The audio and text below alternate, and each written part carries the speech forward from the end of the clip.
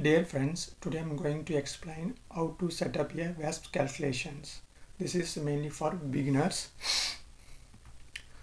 So this is my content of my presentation. First one is create input file, and second is set up the calculation parameters. Third one, submit the job. Fourth, monitor and analyze the job.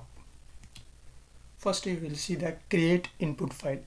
VASP requires several input files, mainly the postcard file. The postcard file containing the atomic position, and second one is incar file containing the calculation parameters, and third one is portcard file containing the pseudo potential of atoms. Fourth one is K points. So you can create these files using text editor or GUI tool such as Material Studio or Vista. Now we can see how to set up the calculation parameters. So the incar file contains the calculation parameters that define the types of calculation to be performed.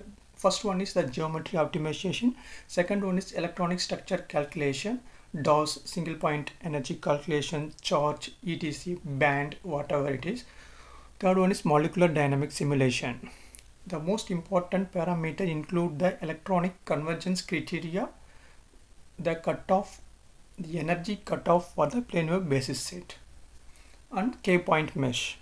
And you should refer the VASP documentation for guidance on appropriate values of these parameters.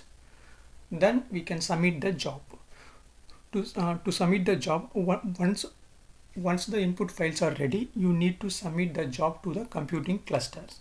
This involves the creating a batch script and mention number of CPU cores and amount of memory, and submitting the job to the queue.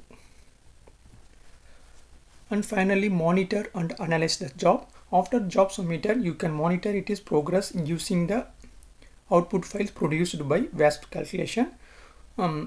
These files include outcar, OCcar, VASPout, and concar, which contains the information about the calculation progress and convergence.